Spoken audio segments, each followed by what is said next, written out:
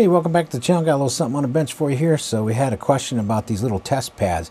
We're going to do a little continuity here with our multimeter video on my channel if you need to know how to do that. But let's go ahead and zoom in here and I'll show you what these little test pads are doing.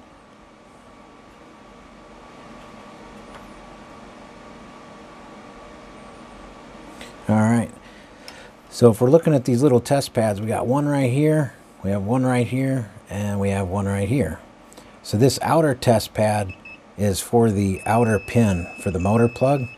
It does not continuity to the other two. This little pad here is for the center pin. This little pad is for the outer pin. Okay, not these two.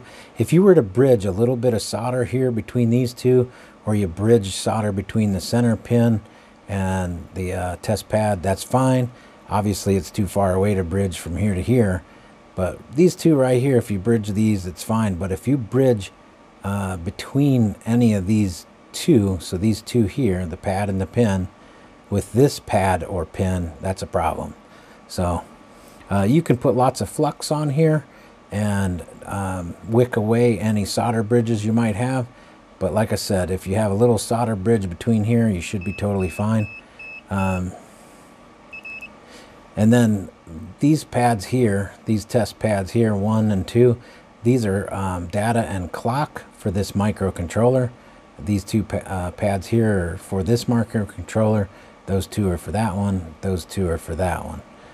So that's what these, they're just test pads. So the manufacturer can test the board, and then also in here they can program the microcontrollers quickly, so on and so forth. But hopefully that helped you out. Let me zoom out here. Hopefully that helped you out, and if it did, give me a thumbs up and subscribe. If you hated it, give it a thumbs down. It all works.